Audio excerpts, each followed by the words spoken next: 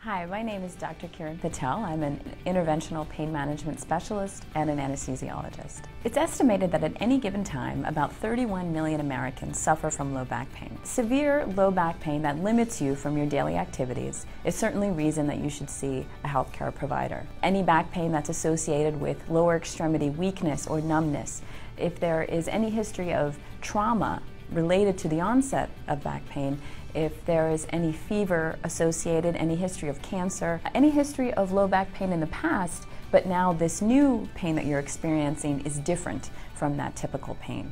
These are all reasons in which you should definitely see a healthcare provider.